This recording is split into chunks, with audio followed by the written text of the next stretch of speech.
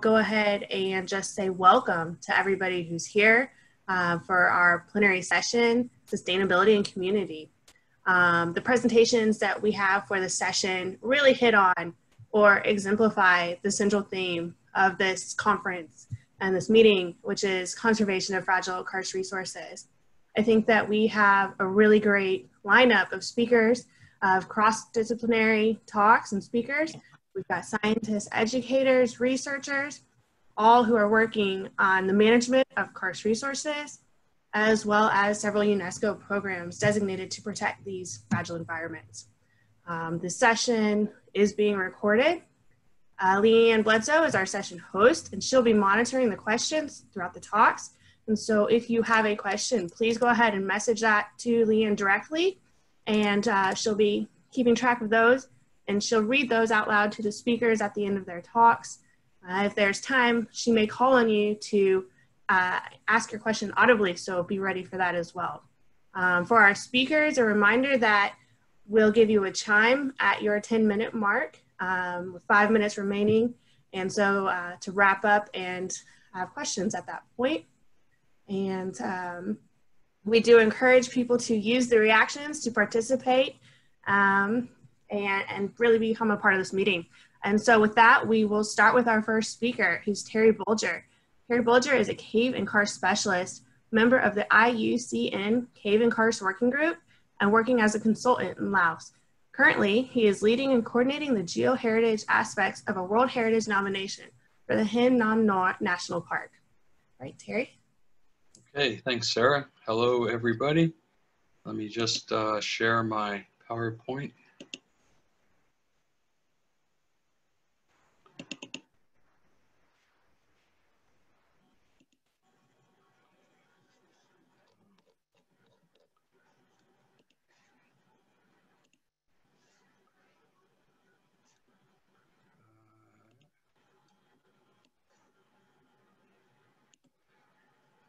Okay, today I'd like to share some of my experience working with local communities and villagers for the study and collaboration and collaborative management of geoheritage at Hin Nam No National Park.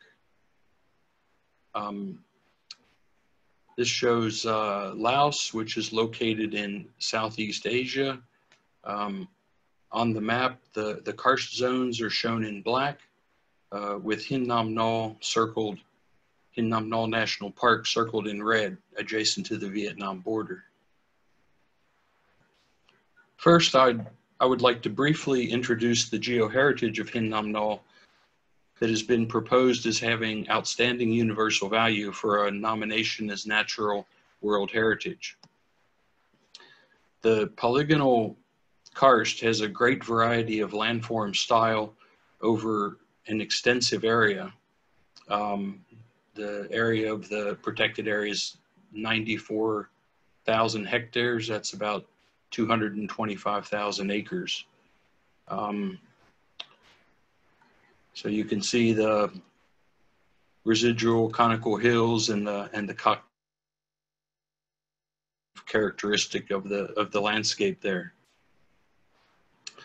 The Sebung Phai Cave is the world's largest river cave in terms of passage size and water flows during wet season floods. And in this photo, you can see the resurgence of the Sebung Phai with a large pool outside of the entrance. These are some photos from the resurgence going up along the river passage to the upstream entrance of the cave.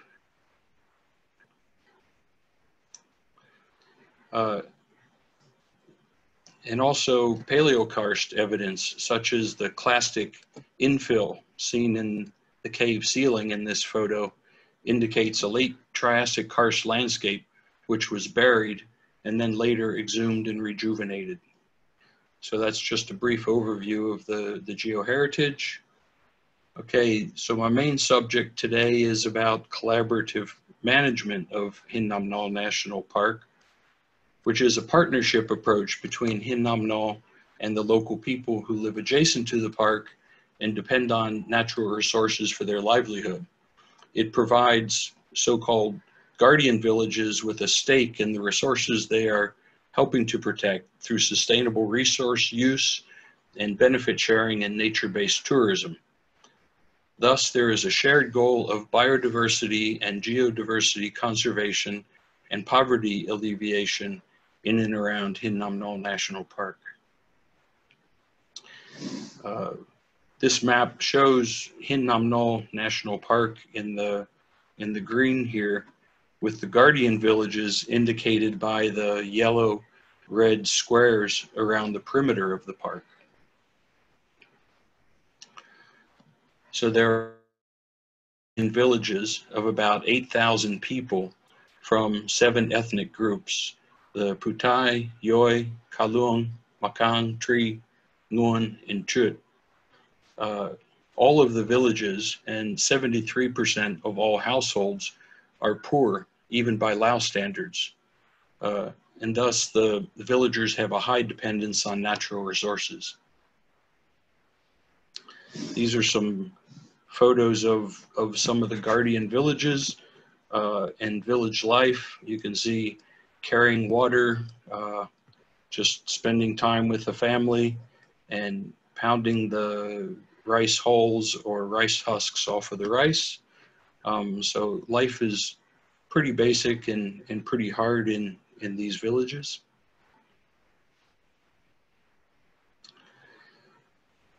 Okay, so these are the 5 building blocks for establishing the co-management system at Hin Nam No. Today, I will just talk about number 3, the participatory land zonation based on traditional knowledge and customary rights, and number 5, involving local villagers in protected area management activities.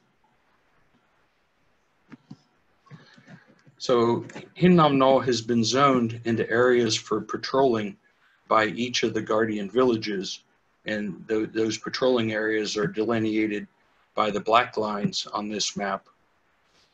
And the area of Hin Nam No has also been zoned as either controlled use zone, these areas in green, which are for sustainable harvest of natural resources by the people in the guardian villages, or as total protected zone in orange.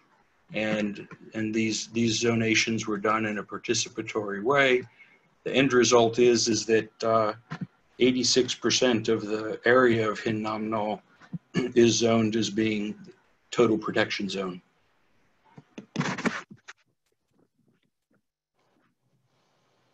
Okay, so there are about 120 village rangers from the 18 guardian villages. They work part-time with Hin Nam No National Park staff patrolling the park, where the main threats are wildlife poaching and illegal logging. And there's little threat to the geoheritage values of the park so far. Village rangers are also involved with monitoring, recording wildlife sightings, and any emerging threats that they might notice. They also assist exploration and research missions, including the geoheritage work that we've been doing, where they receive on-the-job training and education about karst and caves. And they have excellent local knowledge of the karst, the caves, and the trails through the karst, which has been invaluable for our work. These are some photos of the village rangers receiving training, showing us a new cave entrance hidden in the jungle, and assisting geoheritage exploration and research groups in the field. Okay, so there's also village ecotourism guides, about 35 ecotourism guides in 4 of the guardian villages where there are tourism activities. This is part-time work for them. They guide tours to caves and walks in the spectacular karst landscape. They also assist with monitoring of the Sebungfai cave, such as tourism impacts on cave formations and bat populations. So that we've given them some training, and they've been involved in some of that work. Again, they also assist exploration and research missions, including some of the geoheritage work. And they also have excellent local knowledge of the karst caves and trails. So these are some photos of the ecotourism guides at the Sebungfai cave, assisting a geoheritage research group in the field, and guiding tourists on walks through the karst landscape. Okay, some results from co-management at Hin Nam Nol include management effectiveness has improved by 16% over 5 years, with major improvements in technical capacity and management skill. Wildlife sightings of key indicator species have remained constant, and deforestation is now negligible. Some of the trails in the total protected zone are now becoming overgrown due to being less used by the villagers after the zoning and patrolling commenced. And so far, there are no apparent impacts from tourism on the Sebungfai cave. However, further work is needed on capacity enhancement of the human resources, so training of the village rangers and guides, and also the national park staff, full implementation of management plans and village co-management agreements, including monitoring and adaptive management, and developing sources of sustainable financing required to sustain this system of co-management and thus protect and conserve the karst resources of Hin Nam Nol National Park. So I'd like to thank my colleagues Miriam de Koning and John Parr, who are the people who actually developed and established the co-management system in Hin Nam Nol. Also like to acknowledge the people listed below whose photos I've used in this presentation. I would like to thank Hin Nam Nol National Park and the German government for supporting the geoheritage work. And thank you all for your attention. Thank you, Terry. Please feel free to direct any questions to me in the chat. I have one that I wanted to ask. In one of your slides, you kind of talk about how wildlife poaching and the illegal logging hasn't affected the geoheritage values. And so can you explain how, from your perspective, those things seem decoupled? Because, you know, maybe it's just my lack of the knowledge of the specific term, what you're using for, for what exactly those values are. But could you just, maybe clarify that a little bit for me? Okay, maybe I tried to put too many ideas in one sentence. No, what I was saying is that the main threats are wildlife poaching and illegal logging. But so far, there's been little threat to geoheritage values directly. So say from somebody taking formations out of a cave, or trying to take some rock formations from the surface karst. So not necessarily interacting with the wildlife poaching or illegal logging. So sorry if I confused that a little bit. No, I guess in my mind, I was just thinking like how those things could be affecting cave and karst environments, even if it's not those. I guess that's what I was hung up on, or like those geoheritage values, perhaps.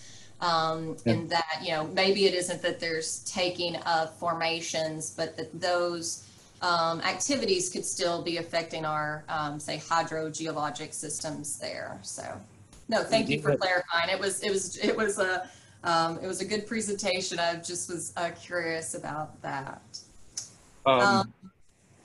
Yeah. There's also another question. Chris, do we have time for another question? Sarah? I know we're a couple minutes already behind, but I think we, if we give the full 5, you've got 3 minutes left. If you'd like to get back on schedule, we can go ahead and do that. So here's one question I think that is good, because we do want to talk about these national transboundary areas. And so Chris brings up, he says, and I'm sorry, I just couldn't find him in the list fast enough for 3 minutes, but Terry, there's been a great deal of attention just across the border in Vietnam in the past few years, and it is possible to easily drive into that area from the coast. Has that influenced, has you seen any influence on your side, or are they kind of insulated from another as far as, looking at these two natural areas, this, transboundary protected area? Yeah, that's a good question. I could have made that a 10-minute talk in itself. So, but that's why I wanted to leave some time for questions here. So at the moment, in terms of like by road, it's not so easy to get from Phong Nha Kabang to Hin Nam No. The roads kind of have to go around the Karst block. Rather than, there's no way to get through that karst landscape, through the protected area.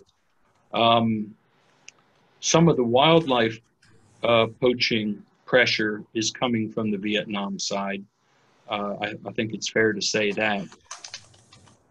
In terms of the proposal for World Heritage for Hin Nam No, is that it would become a transboundary site joint with Phong Nha Kabang, which is already UNESCO World Heritage. So you'd have an overarching management structure to take care of that. And there is some talk about, there's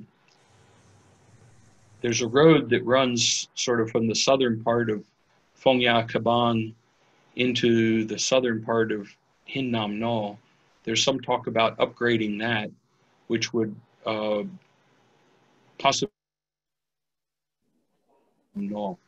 So at the moment, Hin Nam No, we don't have very much tourism pressure there compared to, they're starting to have a lot of tourism pressure on some of the cave and karst resources in Phong Nha Kabang. So I think I should stop there for now. All right, sure. Yeah, we're right about at time, so you timed that perfectly. Thank you, Terry. We appreciate that. Mm-hmm. Thank you. So our next speaker will be John Gunn.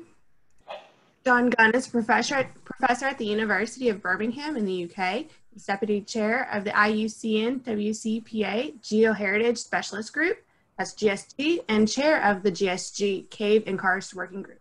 He is also chair of the British Cave Research Association. All right, John, thank you. Thank you. So I'm looking at cave and karst geoheritage in UNESCO protected areas. And this is going to be a real whistle-stop tour. I've put the 4 key tables in the supplementary material. And there's also a paper just being published in Hydrogeology Journal, which you may find useful. I'm going to just very briefly remind ourselves about global carbonate karst, to look at the UNESCO protected areas, a quick summary, and an even quicker what next. So you'll be all familiar with this, I think. This is the World Karst Map. And based on this, carbonate rocks underlie around 5% of the global ice-free land surface. 16.5% of the global population live on karst. We've got a good coverage. How much of that is actually in UNESCO protected areas?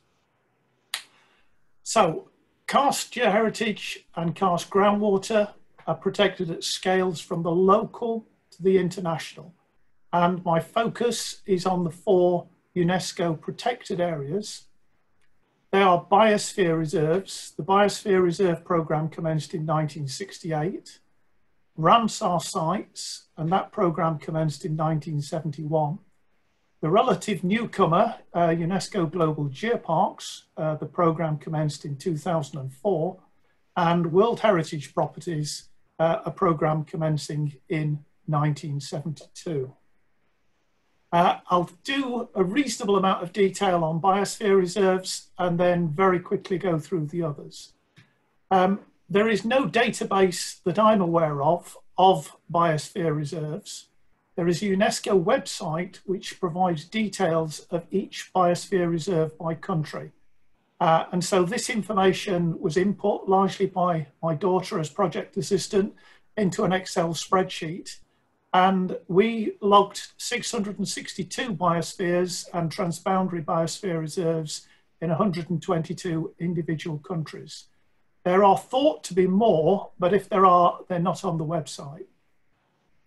We then went through the description and searched for keywords cave, gypsum, limestone, and karst. Only 2 sites scored on gypsum, and they both also scored on limestone, so gypsum was excluded from the analysis. There were some sites where the keywords weren't present in the site description, but other evidence suggested karst in the area. So we did a further search on the web. If we found evidence, the score was amended. We then added the scores to obtain a site score. If the site score was 0, we can be confident there's no carbonate karst.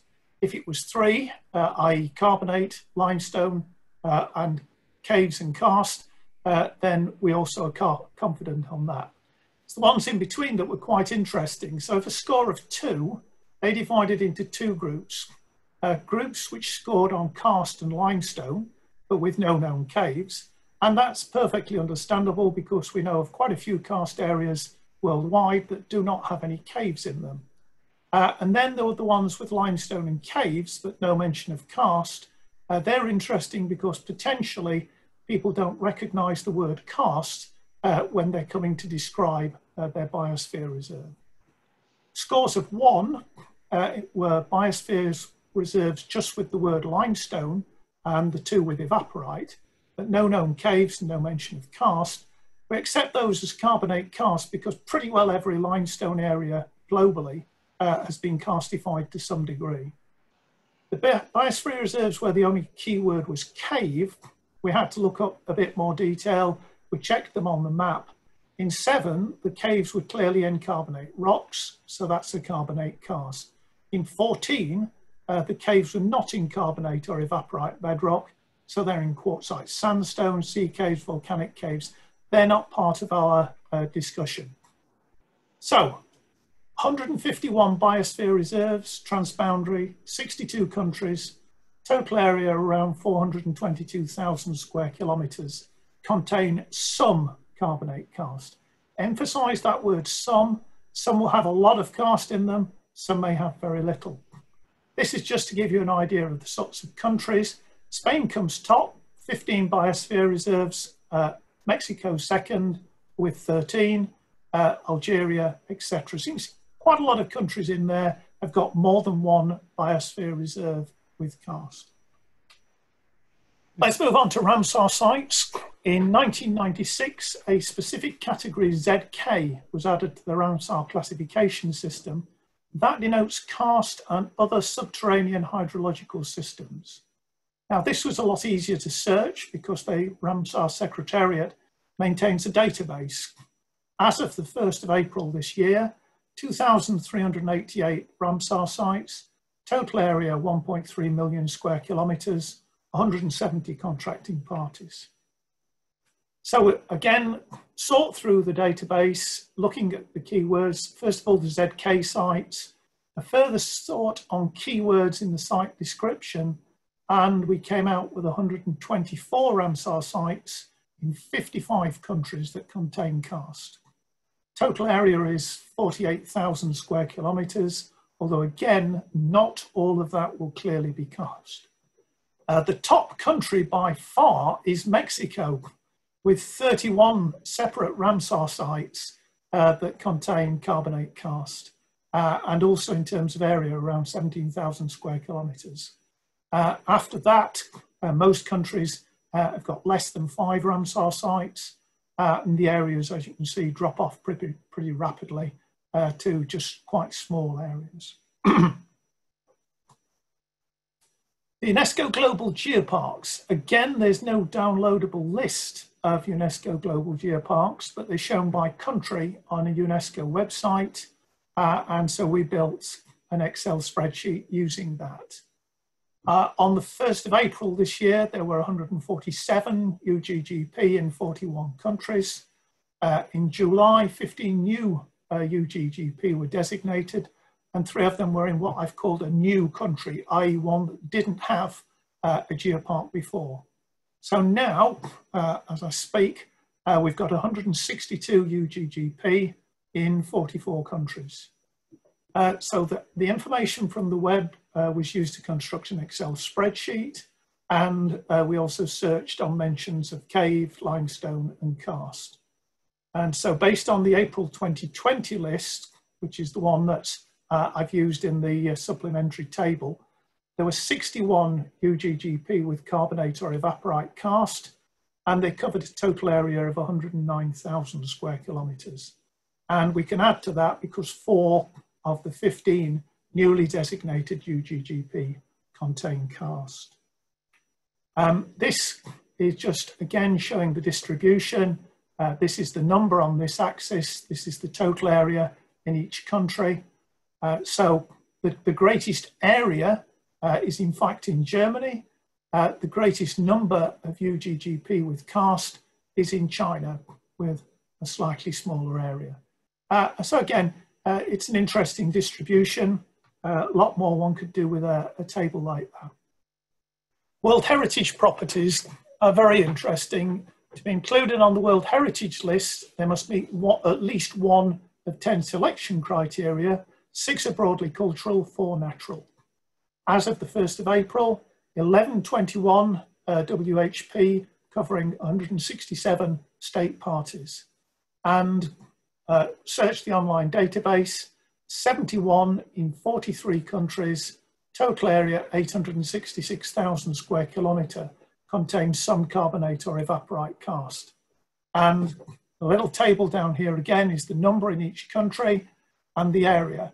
And it's really there to show how misleading the area statistics can be, because Russia comes out by far as the largest area, but that's because the Baikal World Heritage property is at least a half of it is Lake Baikal. And so the actual area of karst must be less. Similarly, I've not included Kiribati in that because it has 40,000 square kilometres of World Heritage, but most of that's ocean. Okay, so now to try and put that into a summary. In most cases, the area of karst within each protection area will be less than the site area. We also have sites with overlapping designations, but different areas. Now, I chose the Everglades rather than Mammoth Cave, but Everglades National Park is a World Heritage property with 567,000 hectares. It's a biosphere reserve with 636,000 hectares, and it's a Ramsar site with 610,000 hectares. Now, how much those overlap is, of course, impossible to tell, but there will be some overlap, I'm sure. And the approach that I've done is to take the designated area that's got the largest area. Now, we can do this for the World Heritage properties because the website lists protections by other conservation instruments. What we don't know easily is the overlap, for example, between biosphere reserves and Ramsar sites, or between UGGP, Ramsar sites, and biosphere reserves. But when you pull it all together, the net result is that we have 375 individual sites in 90 countries with a total area of nearly 1.3 million square kilometres that contain some cave or karst interest. Now, I've raced through that quite deliberately to give me a quick what next. How much, 2 key questions for us. how much karst is there in each protected area? And at present, we have no way of knowing that. And going back to my previous theme, how, if at all, is the karst protected? Because some of these protected areas managers may not know that they have actually got karst. So as part of IUYCK, I think we need to try, and that's we as the global cave and karst community, contact as many as possible of the protected area managers, see if we can find out the answers, see if we can find out how much karst is in each of those protected areas, and also to offer advice on how it might best be managed. So some thank yous before I exit. Thank yous to those who've contributed. George helped me, George Venny. Leanne, we've corresponded on Manus Biosphere Reserves. My daughter helped putting the thing together. And Art's there because basically he took me down arguably the best protected and finest cave and karst World Heritage property in the world. So there we go. Thank you for listening, and I've left enough time for some questions. Yes, we have about 3 minutes left.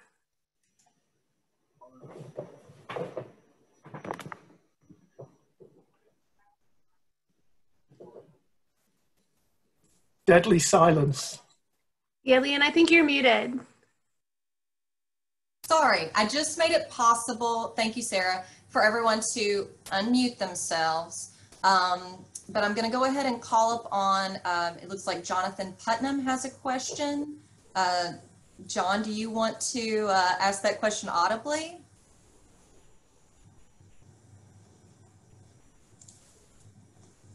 Okay. Well, I'll go ahead. And it's, I mean, this is, his question is, you know, can the IUCN help in getting this information that you're talking about? You know, the area for the, you know, the area of karst in these. I know, we've worked together through this new cave map network with some of our other clients. And I want to also mention that some of our colleagues on this meeting today from Skoltian Caves Park, they helped in that effort as far as the list that I shared with you, John, which I know went through several edits and revisions, but I do want to recognize them as well and let you address Jonathan's question. The answer simply is no, because when you go to the websites, it's quite impossible to work out how much karst there is.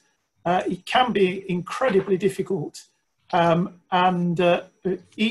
the word search, a few notes of caution, because, for example, if you do a search on karst and just say, oh, good, that place has got karst, you find some very odd places.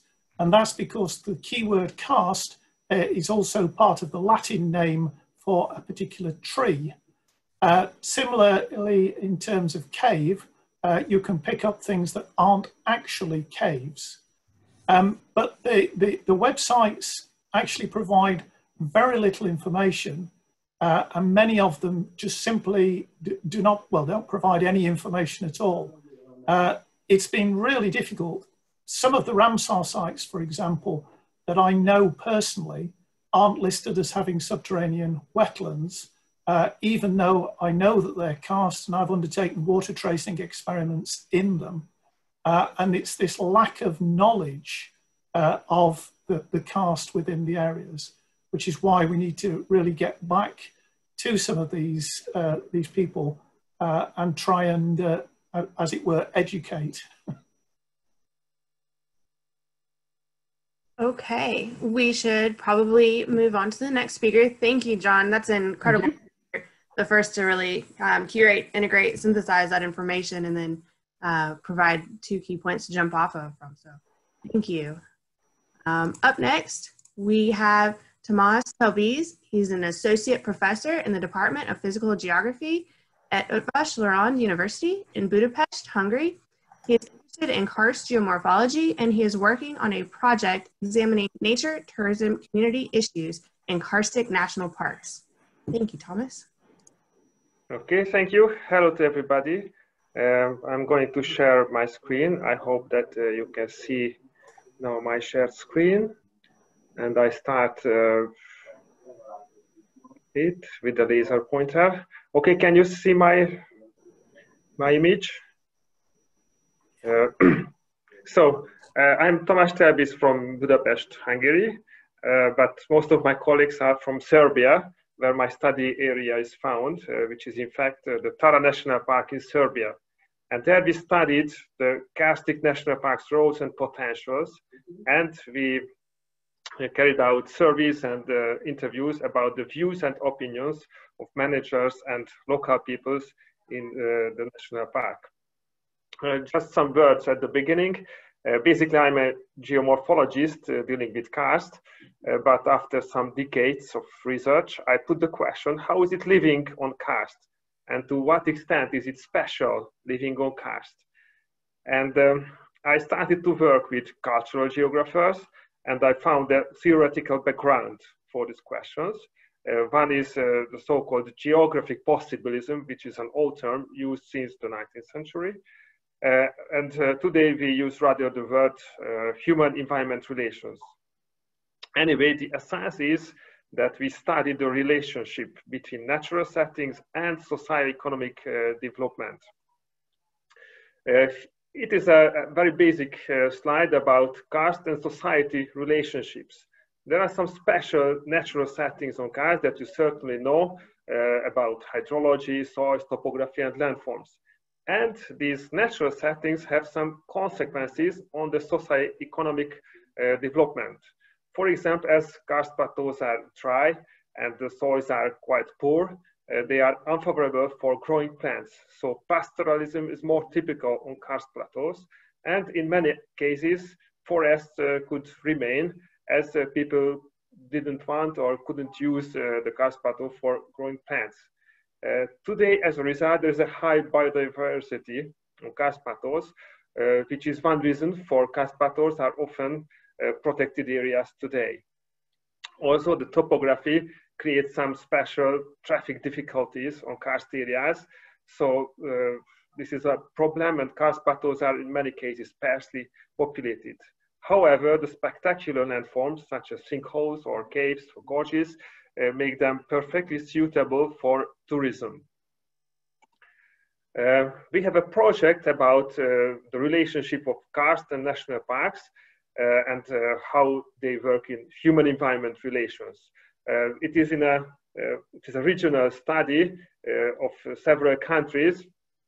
Tara National Park, which is presented in this study, but also Akterek National Park from Hungary, the Slovak Karst National Park, Krka National Park, Apuseni Nature Park from Romania, and Northern Pindos are also included.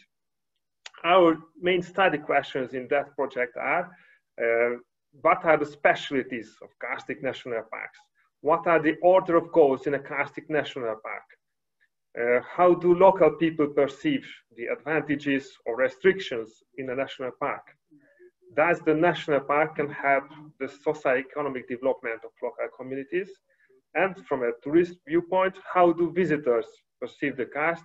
What are the conflicts between conservation and tourism? And finally, is climate change an important issue in karstic national parks? We have several research methods. First, statistical analysis, which is mainly based on demographic data.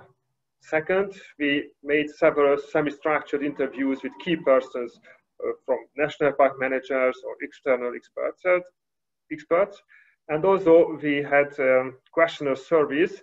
Here the numbers show the questioned people in the Tara case study with national park employees, local people, and tourists. And now some words about to present Tara National Park. It is found in western Serbia in the inner Dinarides mountain range. The Tara mountains are in fact medium mountains, and it is a partly karstic area. The national park was founded here in 1981 in a time where it was the former inner part of Yugoslavia. But in the 1990s there were wars here, and several newly independent countries were created. So now it is a state boundary between Serbia and Bosnia and Herzegovina. So it has some consequences on the socio-economic development and the possibilities of the area. Now here is a map about the area. You can see the Drina River, which also the boundary between the two countries. And the Tara National Park is marked with the green colors. The most important town and the center of the national park is found in Bajna Bašta, which is formerly outside the national park boundaries. And here is the area mostly with the Karst plateaus. Some words about the values of this area. There are karst landforms, which include a lot of about thousands of sinkholes, uvalas and tri-valleys. But there are only few caves which are not suitable for tourism. There are also smaller features such as karen, mainly subsoil karen, and the most spectacular landforms of Tara National Park are, to my opinion, the gorges. There are smaller gorges where you can make adventure tours, and also there is the Drina River gorge, which is also the international boundary. You can go there by boat trips because access to this area is very difficult by walking.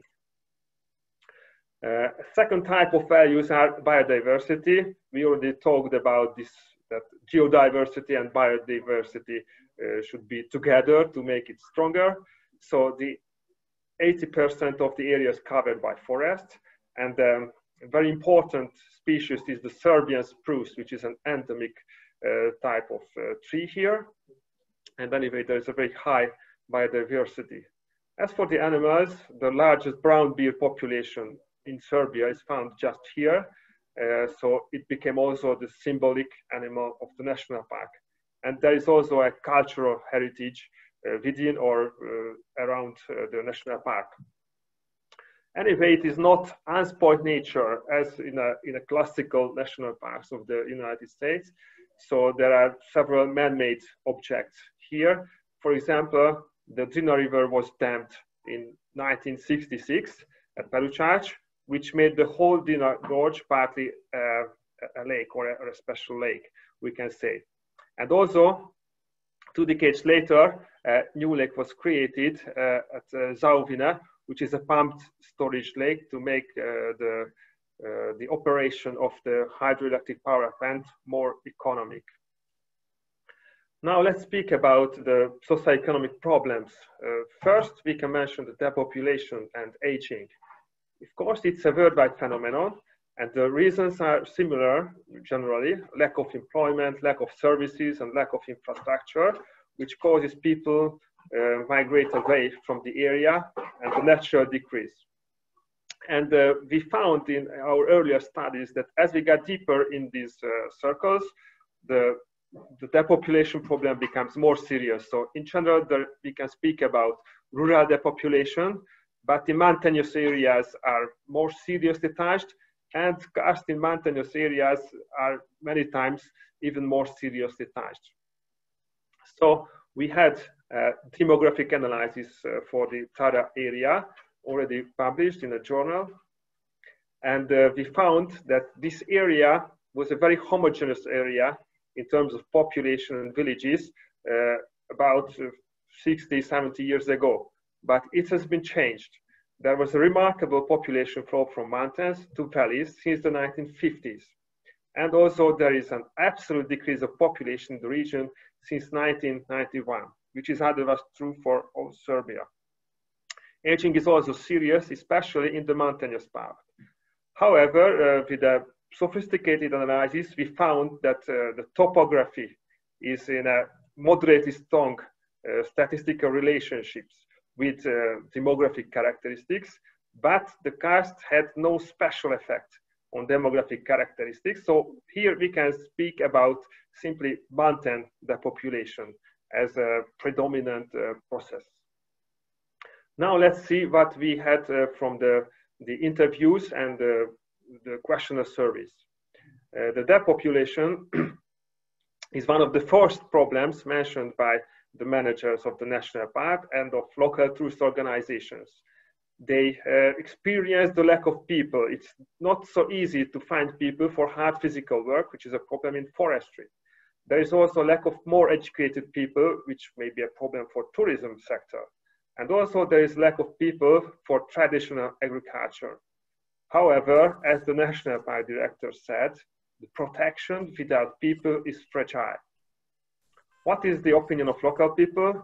They don't directly mention the population, but if we ask them if you would like to move away from this area, if it were possible, 36%, a little bit more than 1/3, answered yes.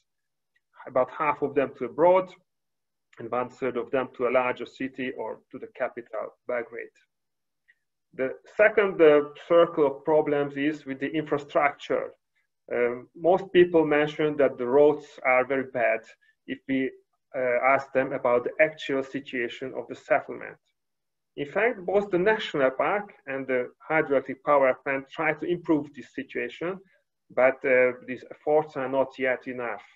There are still certain villages and some localities in the national park that are difficult to access. I think that the order of goals in the national park is very interesting. There were several changes in the order of goals worldwide from the Yellowstone beginning to our days. Here in this special national park, the managers say that biodiversity is the first priority. Even the employees also scored it the highest points to biological values and the less points for science. But if we ask local people, they found that tourism, from their viewpoint, tourism is the most important goal of the national park, but science again is the less important. In the Tara National Park, forestry has a very special situation. It's very important because 80% of the national park incomes come from the forestry. Also, high proportion of employees work in forestry. Of course, the forest management plans are in accordance with nature protection. If we look at the number of scientists who are working at the national park, we found that there are 28 forest engineers. There are several biologists, but only one geographer and no geologist at all. Some problems of the forests here in the national park are climate change, which means drying. And also the Karst is a problem. There are occasional forest fires on plateaus that are very difficult to extinguish due to the lack of water. And also there's a problem with bark beetle, which is managed by pheromone-baited traps. The tourism is a very complex issue. In the recent years, we experienced a relatively quick increase. This year was very special, but due to domestic tourism, it was also with high numbers. So there are about 200,000 visitors a year, but it is still not yet mass tourism. It is based more on weekend houses than on larger scale facilities or hotels. Fortunately, there is a good cooperation between National Park and the tourism organization, and you will see on the next slide the very special marketing effect. In fact, everyone agrees that tourism should be developed more, it should be more professional, and there are still many unused potentials, and it should be on a sustainable basis. There are some tourist-related or tourism-related problems, but the negative effects, including garbage or pollution, are not yet serious.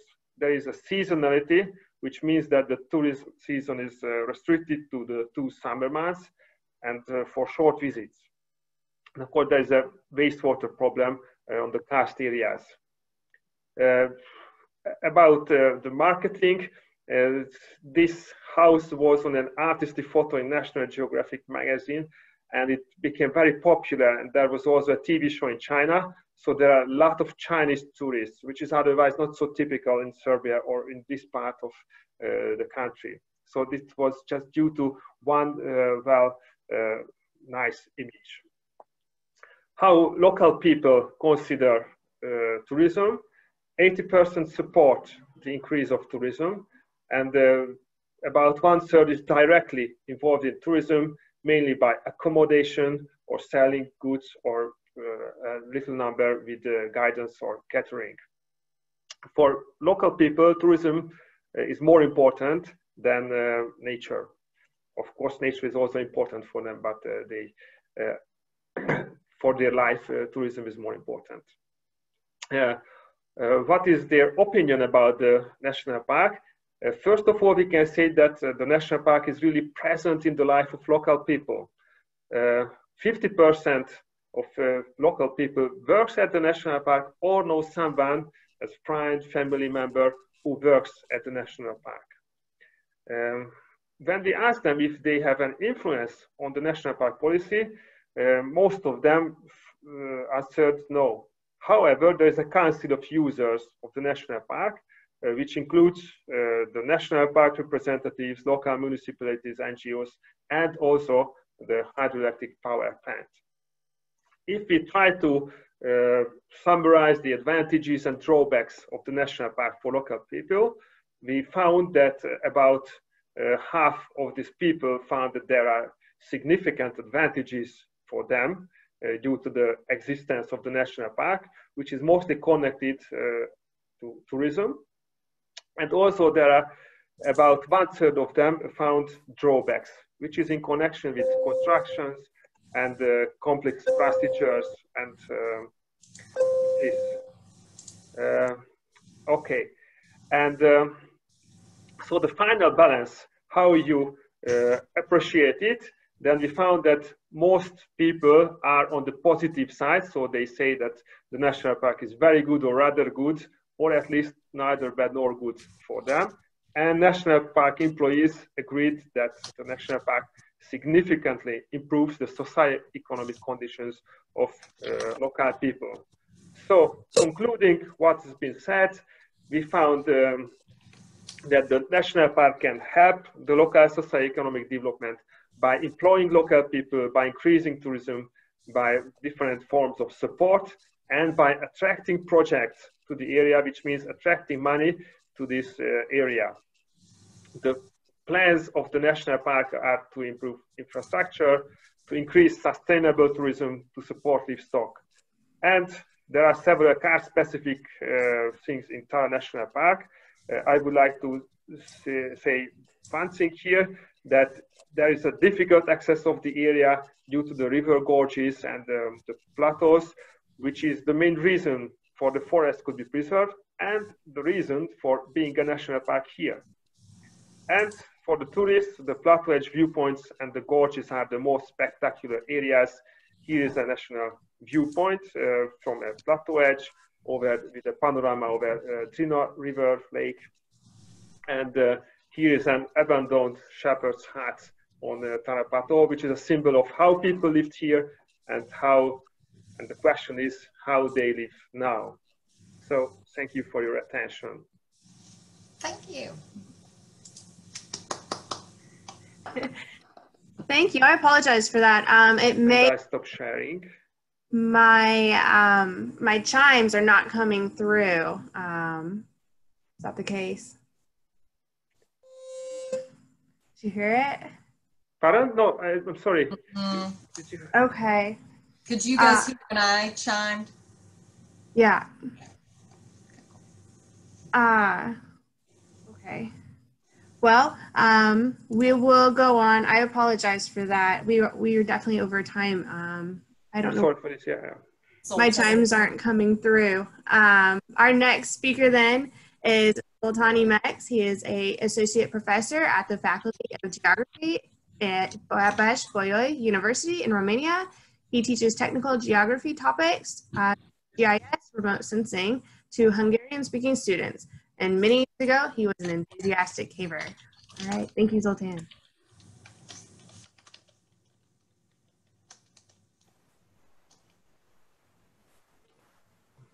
Hello, thank you. It's a great honor for me being participating on the plenary session. Is it okay? Can you hear my voice? Can you see my screen? Yes. And can you see my laser? So I think I don't need any presentation because Sarah presented me already. Everything is true what she said. Maybe it's strange for you that I'm from Romania and I am Hungarian and I work with Tomasz. but the project is an international project. And as part of this project, I will present you in a few words the Apu Sen Nature Park. Why is not going? Oh. So these are the parks involved in the project presented by Tamás. As you see, Apu Sen Nature Park is in the western part of Romania. And actually Apu Sen is the name of the mountain.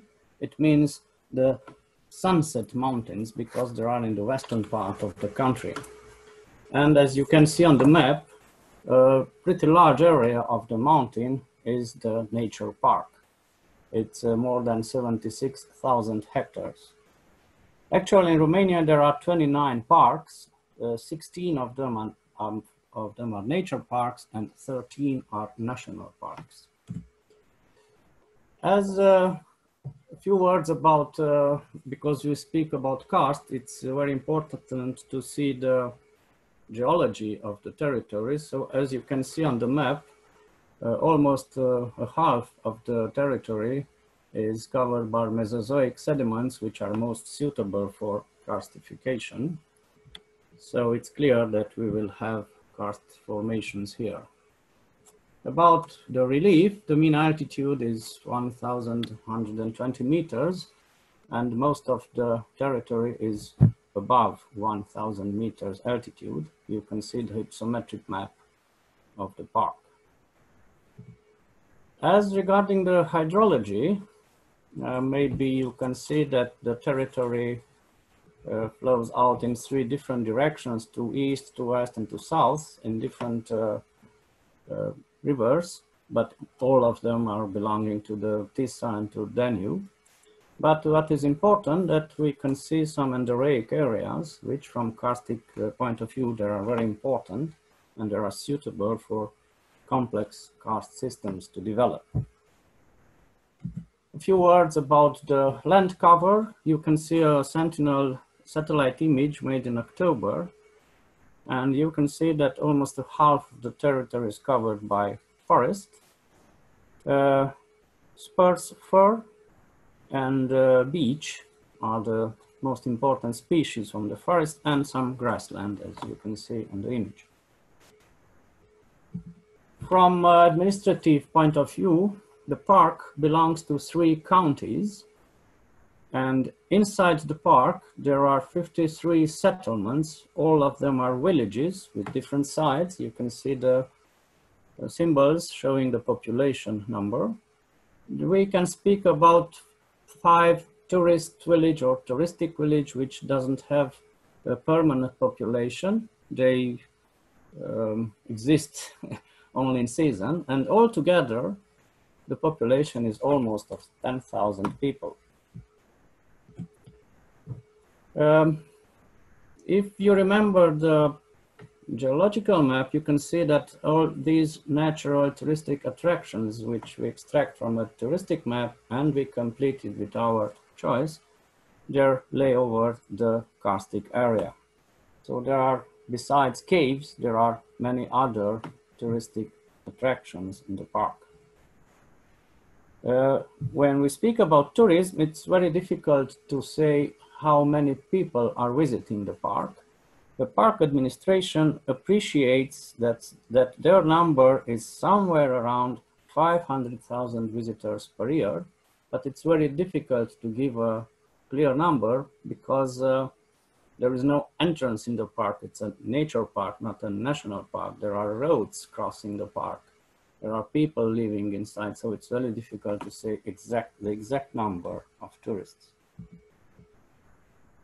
As about protected areas, according to European Environmental Agency database, there are 55 nature reserves and nature monuments inside the park, and 41 of them are linked to the karst.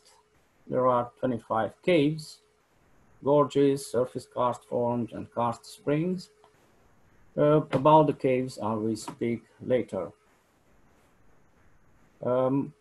Okay, these are those 55 protected areas inside the park. Let's speak about the caves generally in Romania. In Romania, we have more than 12,000 caves.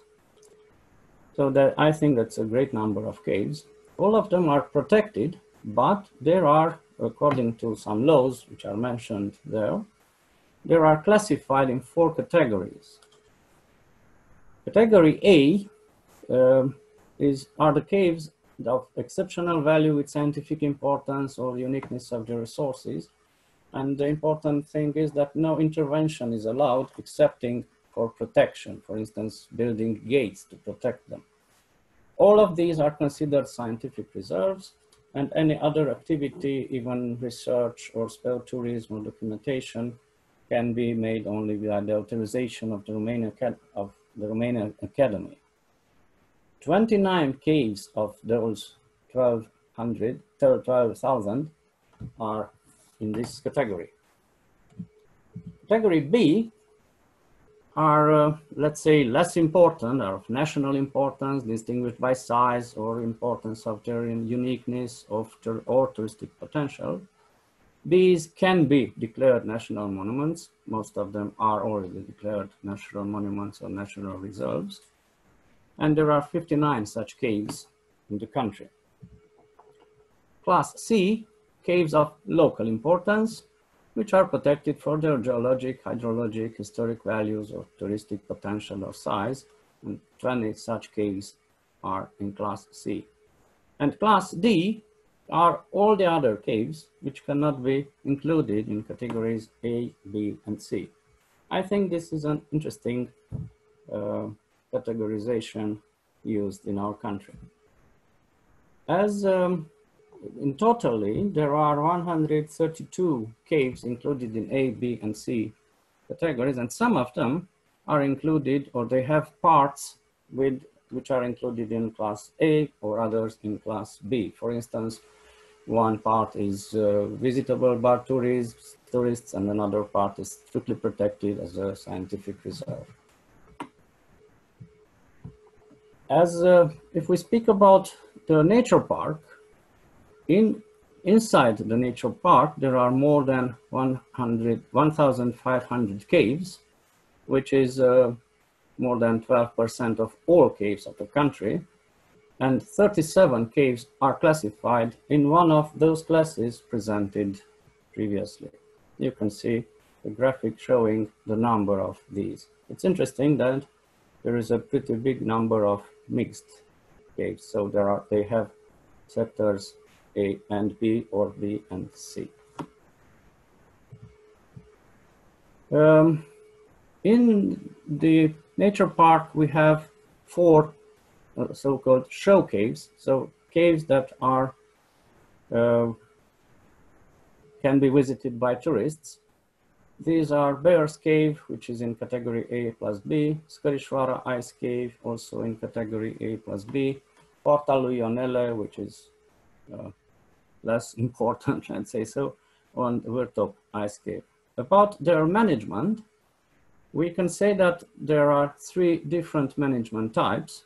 Actually, this means that all of them are managed by the park, but with the help of different organizations. We will see this in detail. Bear's Cave is, we may say, the most important show cave in Romania. It was accidentally discovered in 1975 as is a touristic cave since 1980. It has a lot of Ursus Speleus remains. That's where the name came. The cave is managed by the park, but based on a bailment agreement with the private company. I consider interesting maybe for you that how much is a ticket. It's something about $6. So it's not a very expensive price. And as you can see there, one part is going to the park. The number of visitors in the 10 years period, it's about 70,000. That's the average. Some images from the cave. The cave is very rich in speleothemes. Another Skerisvara ice cave, which is an ice cave. You can see some details here and some images. Porta Luianele, I've told you this is less important. It's a small cave, but it's also visitable by tourists. The number of visitors is taken together for those two caves because they are managed by the local community in cooperation with the park. The average number is about 60,000. And there is another small cave, which is touristic since 2010.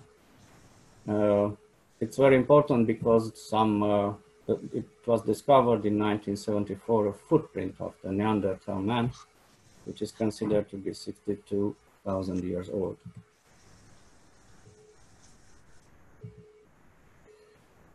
Some problems: the area is a favorite place for hiking. Accommodation capacity based on the official data are about 2,500 beds, almost mainly in boarding houses and in pensions, but camping infrastructure is not enough. So actually wild camping is typical, which grows to a problem of waste disposal. So this is how it looks. A few days ago, one of the favorite places for camping. And after a heavy rain, the sinkhole looks something like this, unfortunately. Thank you very much. I know 10 minutes is a very short time. There are many, many other things to say, but that's it.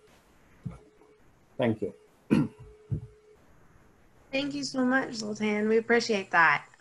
We are about 10 minutes behind schedule. And so our thought was to go ahead and skip questions for this talk and move to the next speaker. But we can definitely get folks in touch with the speakers if people do have questions. And so hold on to those, let us know, and we'll do our best to get you in touch. And so our next speaker then is Jasna Fakin Bayet. She is a researcher in the Research Center of the Slovenian Academy of Science and Arts in Europe, where she focuses on heritage studies, especially on the development of participatory methods for fostering an integrative approach in the management of cultural resources. Right, thank you, Jasna. Hello to everyone, good morning. I will present the paper which was prepared in the framework of the network of University of the Scotian Caves Parks in Slovenia. So Slovenia is a small country in the center of Europe, and Karst region is in the west part of Slovenia. Maybe the authors, we are all from the humanities and social sciences, and firstly I will present some theoretical background of why it's important to include in sustainable development culture and culture heritage. And then I will present you a case study, why are caves important, how the attitudes of people towards the caves. So some characteristic of our karst in Slovenia. So no development can be sustainable without the involvement of the culture of local people who throughout history have perceived, interpreted, and adapted the natural resources to their needs and knowledge. In this way, they have created a cultural landscape that is not to be understood as a visible or tangible phenomenon or something that not change, but something that is always in process, in which the inhabitants constantly change and recreate according to their way of life, so to their culture. One of the first activities of man in the environment is its naming. In pre-modern times, our ancestors lived in harmony with nature. Since they did not have the modern technology, knowledge, and artificial materials that we have today, natural resources presented important survival assets for them. For this reason, they also had a spiritual and emotional attitude towards natural resources, towards the caves or stones or landscape and so on. Their knowledge, skills, and rituals could be effectively adapted to mitigate the technologically overloaded environment and to revive a cultural landscape. Although a culture is recognized as an important part of the human experience and as a driver of sustainable development according to Agenda 2030, many challenges have to be solved by different actors to put theory in practice. So the main purpose of my presentation is to reflect on specific natural and cultural elements like caves or landscapes that have had different meanings, significance, and values through history. I will try to explain why it is necessary to explore or to research history from prehistoric times and to know the way of life of the local population, to understand the meaning of cultural elements or resources correctly and to use them sustainably. But first of all, we have to answer a question: what is culture and why is culture important for development? Culture is understood here in a broader context as a whole way of life of people. Every culture consists of numerous practices of people who design as well as participate in social, political, economic, cultural, ritual processes, and with them inherit, create, modify, or transform numerous tangible and intangible elements. These elements are identification symbols for constructing and strengthening local identity. And our local identity is very important also for sustainable development. Tangible and intangible elements from the past that are valued in the present according to different measures are called cultural heritage.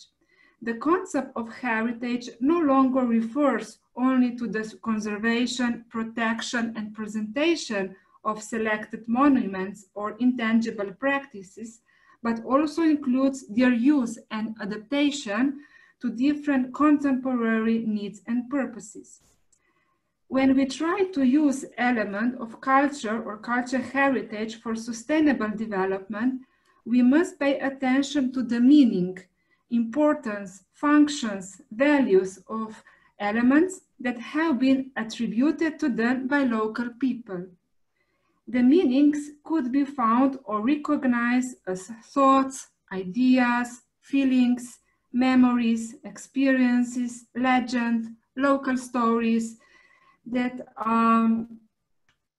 can be found in oral or written historical resources. So through interviews, we can also find out the meanings that people put to the elements. The meanings and functions of cultural elements have changed over time and depend on various natural and social circumstances. If some elements have a negative meaning among people, it is worthwhile to find out the reason for this. In this way, it is easier to adapt cultural objects to contemporary needs and to find out a way to combine traditional and contemporary meanings. So why some stones are negative meanings and symbolize backwardness, and why not? Now I will briefly present you a case study from the Scotian cave areas that you will better understand our reflections and purposes. So underground world and caves are one of the most recognized natural and cultural features of the Karst region that construct the identity of the Karst landscape as well. People have visited caves in the Scotian area since the Upper Paleolithic. In the Neolithic period and Copper Ages, they were visited only periodically for burials and ritual practices. The caves in the Scotian were differently used as in another part of the Karst region, which were mainly used as shelters or sheepfolds. In the cave Tomincheva Yama, Copper Age bones of about 10 individuals have been discovered. finds of pottery and animal bones in the same stratum indicate a common participation in rituals related to burials and special treatment of bodies. In the cave Mushiayama, hundreds of metal objects, mostly weapons and animal bones, testify that the cave was a supra-regional cult location in the late Bronze Age. Some of the caves in the park and in the wider Karst region were also understood as entrances to the world beyond or after life. The ethnological and folklore research show that caves usually function as the dwelling places of different supranatural beings. Together with the motive of supernatural passage of time, which tells about entering into another dimension through caves that is not ours, that indicate their liminality. Often caves are associated with childbirth, frequently in connection with the ambivalent mythic Baba or Hek, who brings newborns out of the cave or helps with childbirth. On the other hand, this mythical Baba also feeds dead children or eats or bakes them in the cave, which connects the caves to death.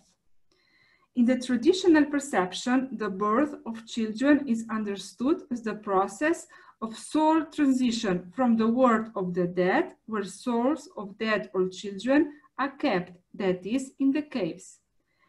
For this reason, it's not surprising that fertility rituals took place in the caves as well, as evidenced by oral traditions as well as archaeological findings. The caves thus functioned in the landscape as a place of transition to the world of the dead, from where fertility comes into the world of the living. With the expansion of the science in the 19th century, however, this traditional perception of caves has slowly disappeared. Nevertheless, even in the early modern era, caves were still visited by adventurers and first tourists, eager to explore the mysterious and unknown underground world. We can therefore assume that geotourism is one of the oldest tourist activities that have developed in the Karst region of the Slovenia territory. What happens today? Today, the secret meaning of the caves and the meaning of the mysterious legend have lost their significance and warning rule. But when we researchers or managers try to find out methods and approaches to show people why it is important to protect our environment and how it can be used sustainably for development purposes, these secret meanings could be add values in raising people awareness and show why these cultural resources are not just an object to observe, experience, protect, or safeguard, but the elements to learn why our nature is so important, why our nature is secret. For the end, I will show you a mythical park in the village Rodik near the Scotian caves, where we try to show why these prehistoric traditions, how it could be preserved and how it could show people why it is important to use this traditional knowledge for the sustainable development. Thank you very much. Great. So we've got a few minutes left on the timer. If you'd like to take maybe a question, and then we can get back onto our last talk and wrap up. Still a little bit behind schedule, but it'd be nice to get a question in. Thank you, Yasna. I didn't have any, I don't know if anyone has typed in any questions into the chat, but I really love all the points you brought up about, all the intangible parts with the tangible. Like it's you need a holistic view when you're looking at this and how it fits in, and just that whole cycle of life, death, that to me that's what connects us with the environment, you know, and it's very explicitly in those tales. So thank you for, you know, sharing that. I would like to add, if you want to find out something more about how to use cultural heritage, we will, together with Daria from Park Szkocjańskie Jawy, we will present some more cases on our workshop on Wednesday. So, right. Yes. Thank you for sharing that. And yeah, join us for the Cultural Heritage Workshop on Thursday. Excellent. So now for our final speaker for the session, we have Taha Yunus Arid, is a PhD Geosciences and Geoheritage from Geoeducational University in Morocco. He works on the assessment, protection, and management of the geological heritage, provide a basis for local sustainable development through geoeducation and geotourism. Thank you, Taha. Thank you, Sarah. So let's do a quick check. Do you see my presentation? Not yet. Not yet, okay. Share screen. And now? Yes. Okay. Good to go. So thank you a lot, ladies and gentlemen, dear colleagues. Hoping that you are doing well in those harsh times. I would like to express my pleasure to be here to talk about Moroccan caves and their implications in the scientific, geoeducational, and geotouristic programs through speleological activities. As you said, I am a PhD in geoscience and geoheritage and associate researcher in the Department of Geology in the Faculty of Science. I am also caving instructor and a member of many associations working in education and sport. And this presentation will begin with the geographic and geological situation of Morocco, examples of some Moroccan famous caves, the role of civil society in karst protection and promotion, and we'll finish with some conclusions and perspectives. So please let me first introduce Morocco, which is located in the northwestern part of the African continent and limited to the west by the Atlantic Ocean and to the north by the Mediterranean Sea. It's known by its hospitality and history and considered as the door of Africa and as one of the most fascinating lands in the world from the point of view of its geological and evolution. The quality of the geological records spanning out from the Archean to the Quaternary, the paleontological richness, the uniqueness of the outcrops, and also the countless geomorphological forms and landscapes are assets that worth Morocco to possess an impressive geodiversity, notably its rich and abundant karstic occurrences. Morocco has experienced an important geological evolution. During this evolution, several sequences of carbonate deposits occurred. Moreover, the geological, tectonic, and hydrogeomorphological history has ensured the evolution of karst feature on various areas, especially in the Rif Mountain in the north, the High and the Middle Atlas, and the Atlantic coast, very well known for their high karst density. So several lithological, structural, and geochemical factors fall within the mode of the karstic structures formation and the contact between water and rock.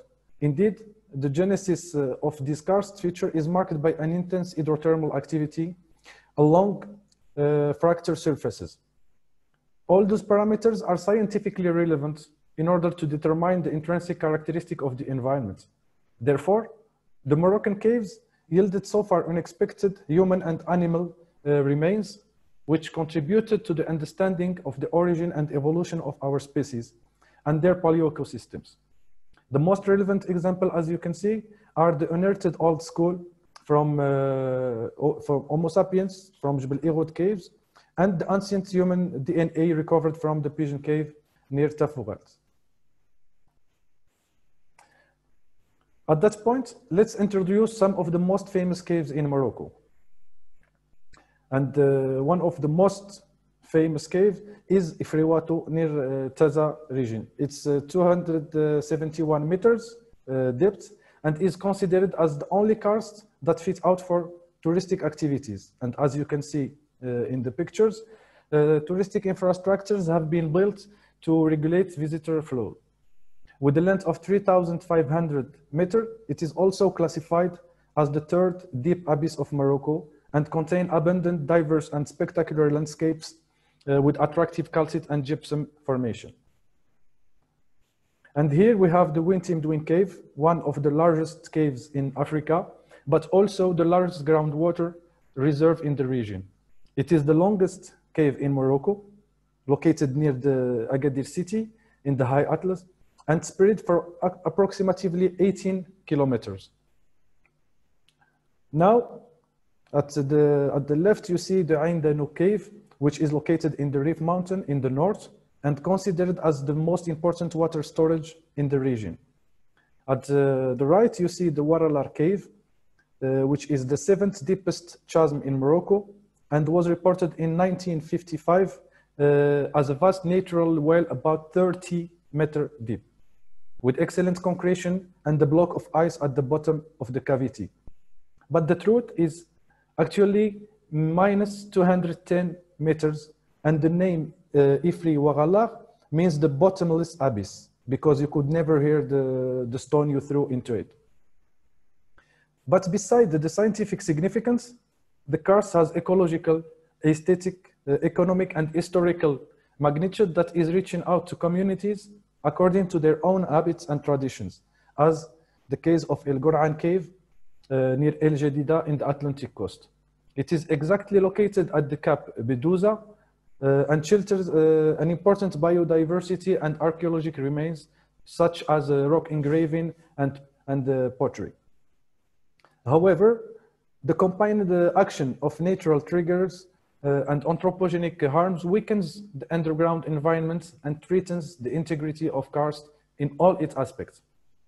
Accordingly, the use of cave-in activities and their adjustment to the target group can be an intelligent solution to this issue.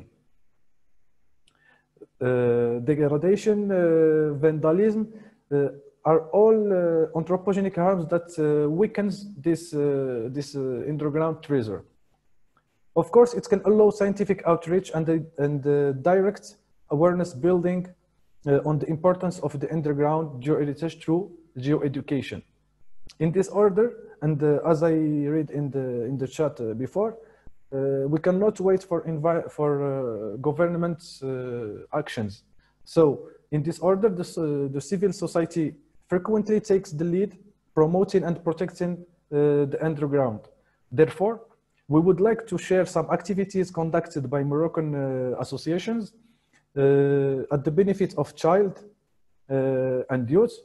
Those activities are also oriented to scholar and researcher to further promote scientific researches.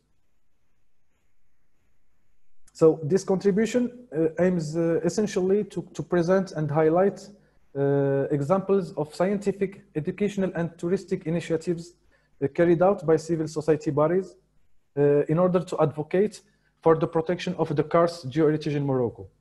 It will also discuss the different future outlook for the conservation of these natural resources and their implication through the process of sustainable socio-economic development of local communities.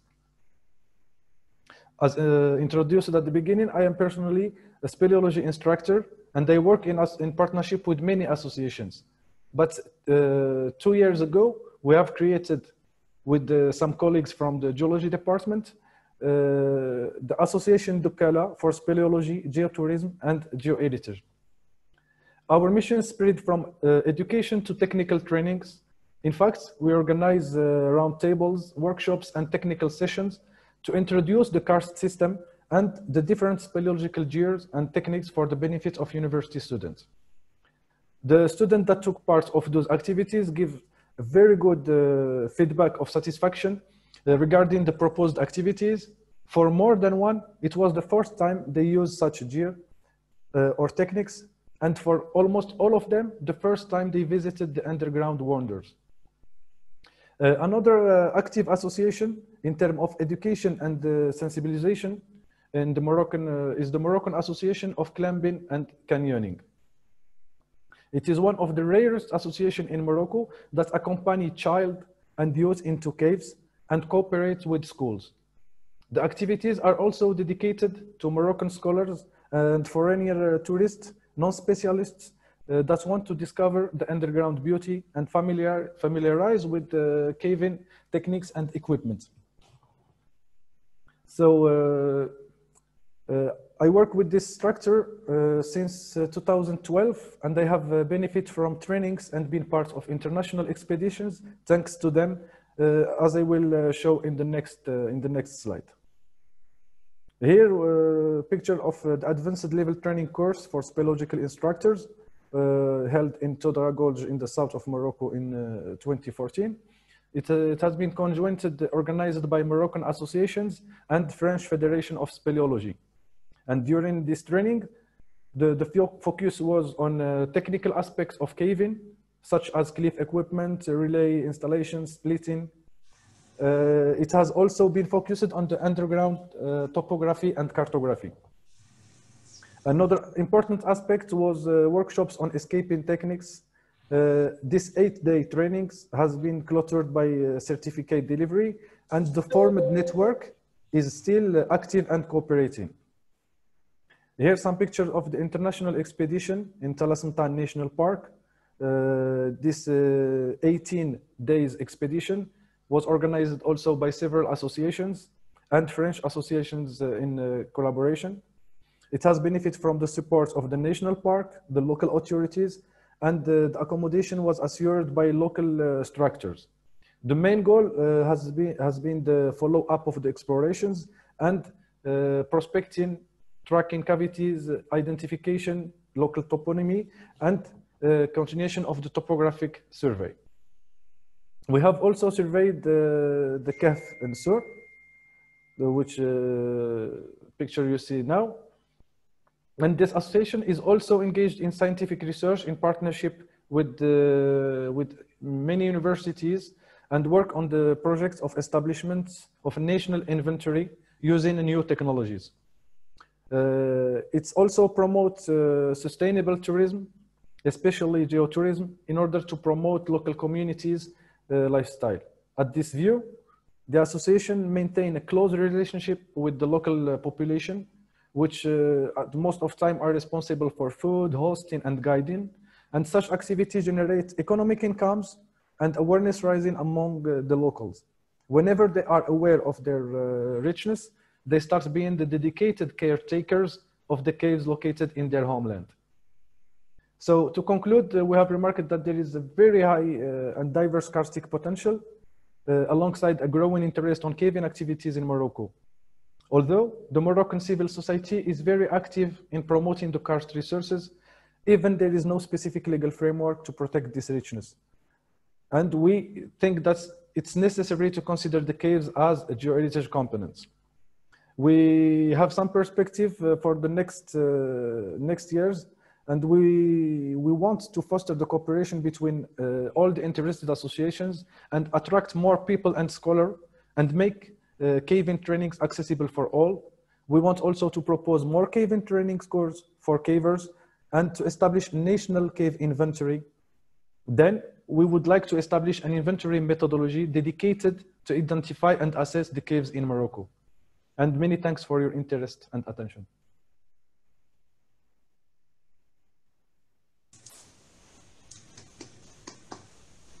Thank you. Welcome.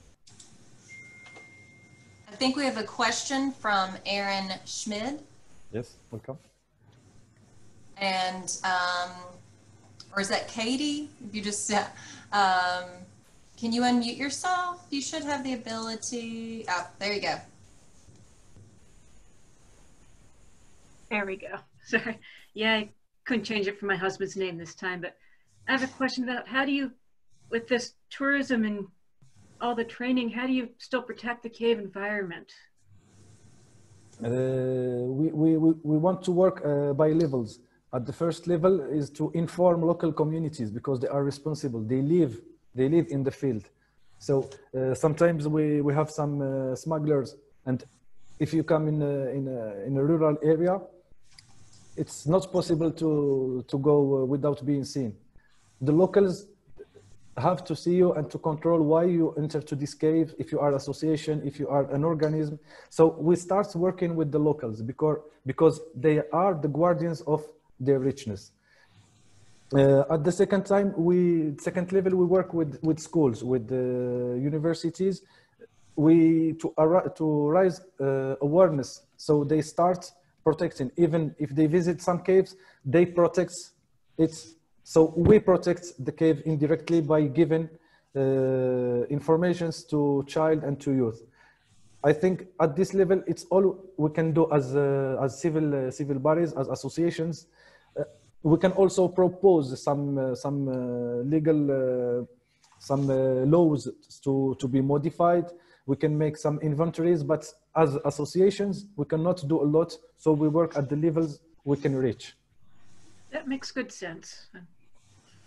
Thank you. If you have any other questions, I will be happy to answer. And if not now, you can email me directly. You have my emails, and they will be happy to discuss. Great. Well, if you guys want to unmute yourselves and give all of our speakers a round of applause for this session. Thank you. Thank you. Thank you.